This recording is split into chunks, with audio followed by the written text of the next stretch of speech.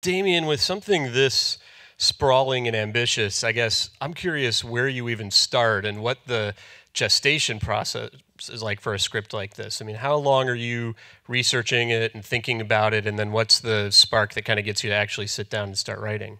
It took about, yeah, 12 years or so, I remember, of just kind of the thing gestating. At first, I mean, I've always been sort of a fan of Hollywood history and old Hollywood, but I think the first thing that really sort of sparked this as a project was reading a certain kind of couple of things about this era that just really sort of threw me for a loop, that did not feel like they comported to what I had in my mind, what I realized was sort of a misconception in my mind of the early days of Hollywood. When you sort of dig into the muck a little bit, and you read, for instance, reminiscences of sort of people who were on the ground, who haven't really, weren't really PR trained to kind of tell their stories, you would hear things about about just the sort of the turbulence of the time, the amount of drugs floating through Los Angeles at the time, the kind of recklessness with which movies were made, at least compared to today, and then the sort of way in which a society that allows that kind of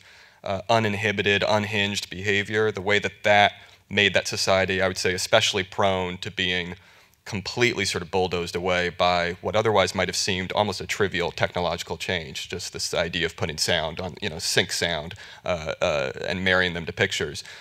Something that had been tried in the early 20s, it had been tried in the mid-20s, there were even sound films in 26, but it wasn't until you get to 27, 28 where it just suddenly takes off. And I think it helped usher in a whole set of new moral codes, a new set of kind of regulations, a whole new outlook on Hollywood that before that had really been this kind of Wild West, West Coast outpost, very separate from Wall Street, separate from the East Coast, separate from Broadway, almost antithetical and oppositional to those things.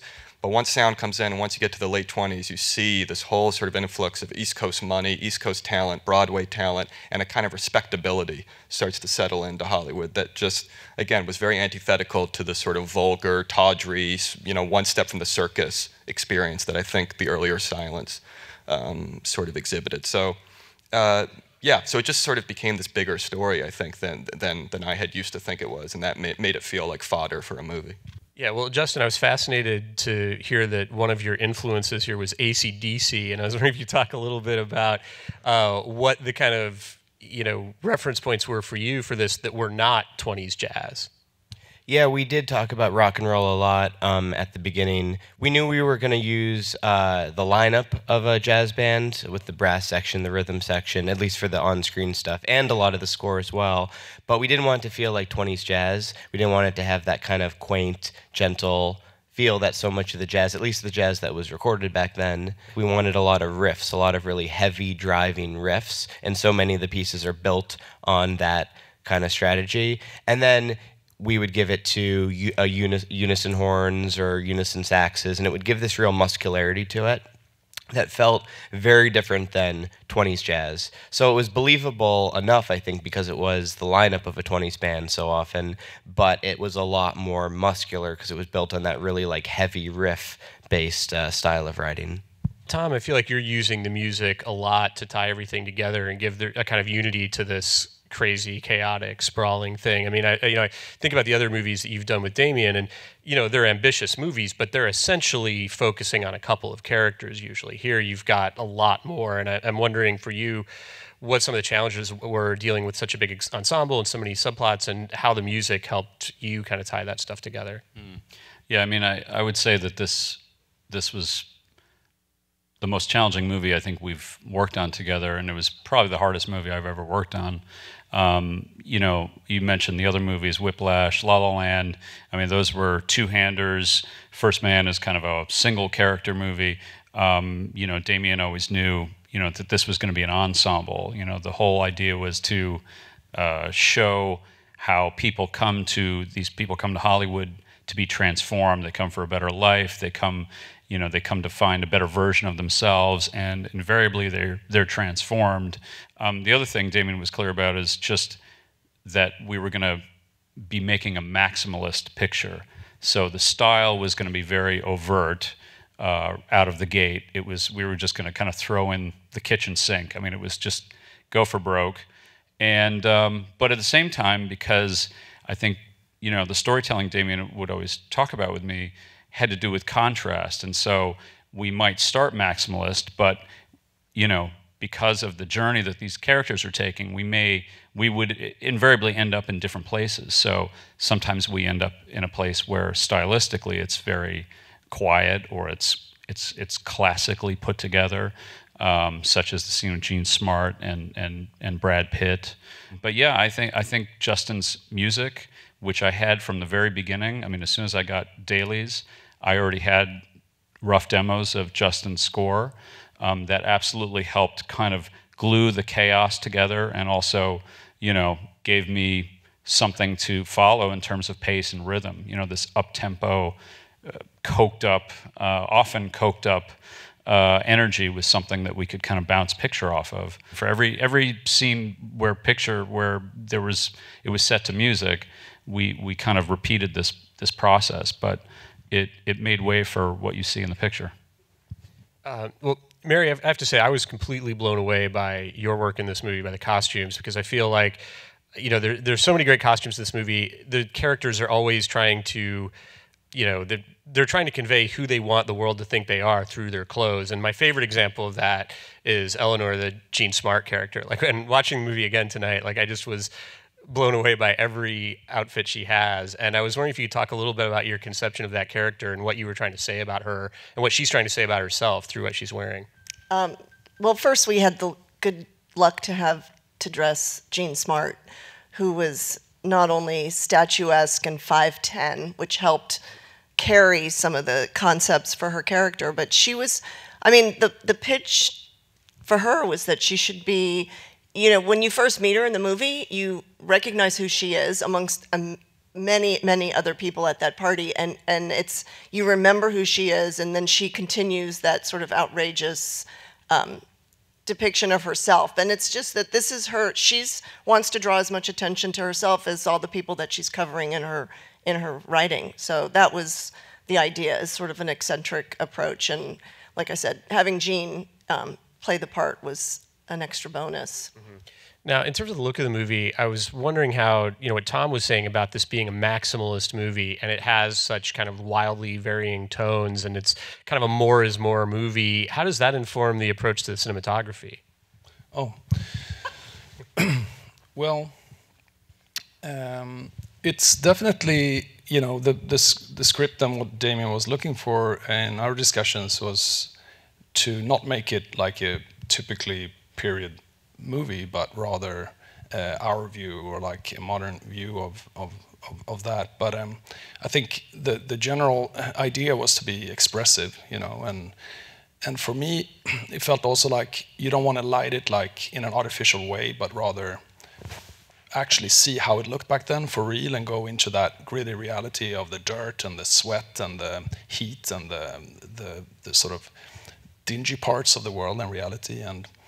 And so with the scope of the film being like so big, you wanted to be able to see everything in a way, like see everything in a big scope, but still go into the details. And I think lighting-wise, it was a naturalistic approach, but with the sort of look of the film, we looked for something more expressive in a sort of impressionistic way, but like in an expressive way. So. We explored different ways of treating the film stock, and we push-processed the whole film to create contrast and to see color better, and and the lighting is sort of naturalistic, right? It's just that we have had also a contrasty approach to things in order to help the dynamic part of that. And Flo, I'm assuming that the research on a movie like this for a production designer must be a lot of fun and also extremely arduous and thorough. And I'm curious for you if the way that Damien was talking about how when he was doing his research, he kind of made these discoveries of things that surprised him. What were some of your favorite discoveries in the research process, and what surprised you about this era and that found its way into the production design? Well, I really have to start with the script. I mean, Damien wrote this amazing world that the first read was really inspiring for me because I just wanted to jump into those visuals. And the thing that surprised me was in 1926, when our story starts, Los Angeles was in its really early days of development. They were just starting to do all the urban planning, and we found this image of Beverly Hills in 1926 with this big dirt road and the singular palm tree, and we really connected on the fact that that was where we wanted the environment and the visual story to start. And we looked to a lot of research that ranged from the real depravity that was happening in Los Angeles. We found those census photographs of the homeless issues in the 1920s. And then in contrast, all of this world that people were building, all the architecture that was happening and all the influences that ranged from, Spanish Revival, Gothic, Tudor, and Damien wanted the film to not feel like we do on many period films, that it's not 1926, that it's inspired by earlier periods or what's to come. So it was always like this constant process of finding research and cobbling that together, and then creating like our own expressionistic version of saying, what are these characters going through? And what was really fun is tapping into like the early prototypes of what the camera boxes look like, what the microphones look like, how that quickly developed. So even as we progress in those sets in the sound era, that they're developing and changing, and we really tried to build the world as they were doing it, and the excess and the depravity, and show those contrasts throughout. Now, in terms of the excess, Andy, watching that opening party sequence, watching that opening party sequence today, I was just thinking, what a task you had in terms of there's so much cacophony, and yet you give a sense of the chaos and the cacophony, and yet you're still. The dialogue is still completely clear. You hear everything you're supposed to hear. I mean, what for you were the biggest challenges on this movie? Wow, that's a good question. Pretty much everything, I think. Coming on as kind of the last creative process in the making of the film, when we do the sound mix, it's kind of an advantage in some ways, because I can have the eyes and ears of an audience in a sense, because I haven't had the journey of making it up to that point and getting used to things. So I can be the one to sit with Damien and say, I think we need to make this a little clearer because I'm not fully understanding something. Whereas everybody else might be more familiar because they've been living with it for a while. So for me, working with the music, it was incredible, because we had to create these dynamics, huge dynamics, which I think were the real punctuations of the film and the turning points and the corners of the film. So it was... there were a lot of challenges, and going into the kinescope set, for instance, in silent movies, the cacophony that was created through all the dialogue, the sound effects, all the different pieces of music that you hear as you journey through, is such a wonderful contrast to then going to this first time they shoot sound, where it's dead silent, and every single little squeak and movement is carefully monitored and structured. I didn't like the way the sound guy was treated in that sequence, but that's another story. But no, it was everything. It was an incredible challenge, but we had a lot of fun doing it, and it was great. Well, I feel like we're just getting started, but we're already out of time. So thank you all so much for coming and talking with me about this. It's been great. Thank you. Thank you. Thanks for coming.